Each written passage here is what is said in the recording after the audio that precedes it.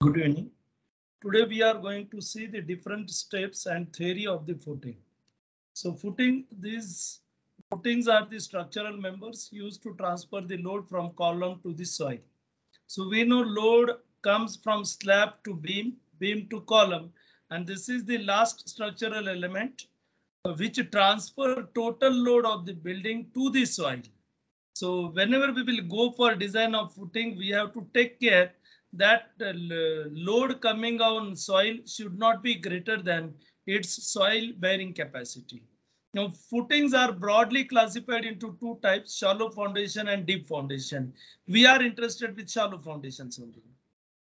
Shallow foundation, if depth to width ratio is less than 5, then the footing is known as shallow foundation or shallow footing. Now in some books it is given less than 3 meters. In some books it is given less than 10 feet. So different criterias are given in the different books. Some books are saying this is 6. So in some it is mentioned 4. So we will say it is value that is 5. And if it is greater than 5, then we are going to say it as a deep foundation. So we will see shallow foundation only. Then shallow foundation, the types of shallow foundation are given as below. So we have first isolated footing. These are generally provided under the individual columns. Means we have one column and we are going to provide also draw these diagrams. We are going to provide this footing on this. So this is plan of the footing. So we are in this fashion. If you draw the elevation, then we are going to be in this fashion. We have this as column and then we have some offset to it and we have this as isolated footing. So you have to draw these diagrams also. So this is isolated footing. You can draw this plan below and then elevation on upper side. So we have this is first footing which is isolated footing, and this isolated footing is preferred only for single, or we can say that is individual columns. Then we have combined footing. These are provided to support more than 2 columns. So this we can draw. If we will draw it, then we have this footing in this fashion. So we are going to provide 2 columns, 2 or more. Here I am showing 2 columns, and that we are going to say as combined footing. So we have this may be trapezoidal or this may be rectangle. Our syllabus is related with rectangle only. So we have this will be rectangular footing. So we have this as one column and this as second column. So we have this is combined footing, which will be designed for 2 or more columns. Then we will go to the third footing. This third footing we have, that is strip or continuous. So it can be provided below wall, or we can have, if one of the column we have that is larger load than the second one, then in that case we are going to provide this strip footing. So strip beam that is going to be used to design to transfer the load of one column to the other. So this strip footing we are going to use when one of the load is much higher than the other one. This type of footing is provided, or below the wall we can have this continuous footing. And then last we have mat foundations. So in this case, when bearing capacity of soil is very less and isolated footing of the columns are going to be overlap with each other. In that case, we are going to provide a slab type footing. So this footing we are going to provide common for all the columns, and that is known as your mat foundations. So we have different types of shallow foundation in this way. In deep foundation, actually we have pile foundation mainly, where we have depth is very large. Shallow foundations we are going to be in open conditions, whereas in deep foundations we are in closed conditions. Then following steps we have to follow in case of design of isolated footing. First we have area required. So formula we have area required as total load on footing upon SBC. So here we are going to say 1.1 of column load, because here we are going to consider self weight of footing as 10% of weight of column. And second, we have size of footing. Now in this size of footing, it is most important that the cantilever portion, whatever we are providing, CXX and CYY, this should be equal. Why we are going to be equal? Because if these are equal, then we are going to get bending moment along XX and bending moment along YY are very close. And in that case, our footing becomes economical footing. So we have this size of footing. So we are going to say as B plus 2CYY, D plus 2CXX equal to AR.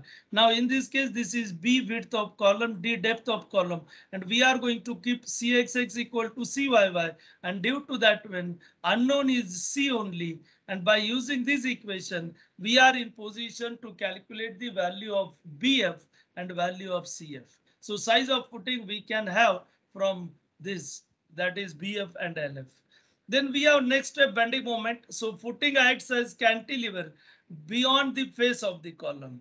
And now in this, so bearing pressure we are going to consider, that is actual bearing pressure. And this actual bearing pressure is always less than soil bearing capacity. And that we are going to consider to determine the bending moment. Now how we will calculate this? So we are going to calculate bending moment about y axis.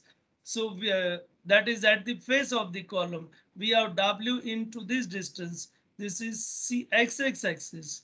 So we are finding about y axis. So distance is taken as CXX.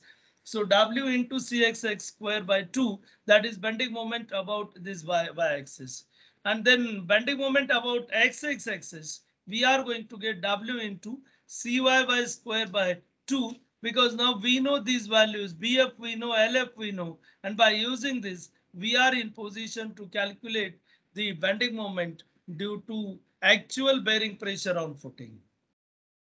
And knowing these bending moments, so we know now bending moment along XX, bending moment along YY, and knowing this bending moment, we are in position to calculate depth from bending moment. This is same as usual. Here, this is again most important. We are going to provide offset to the column, that is 50 mm, means we are in this way, and then we are going to provide this offset. Otherwise, to go for form work without offset is very difficult, and therefore this offset is provided in design of footing. So this offset generally provided as 50 millimeters from face of the column. Then RU max we will calculate. So you can see this. So this is 50 mm, and from this we are in position to calculate value of depth from bending moment. Then we are going to find out reinforcement along X direction. Here we are going to use MUXX. Formula we have same, only the change we have to consider depth, that is dx. And in case of Y direction, we are going to consider depth as dy. So remaining things we are as it is. So here actually we have B into dy.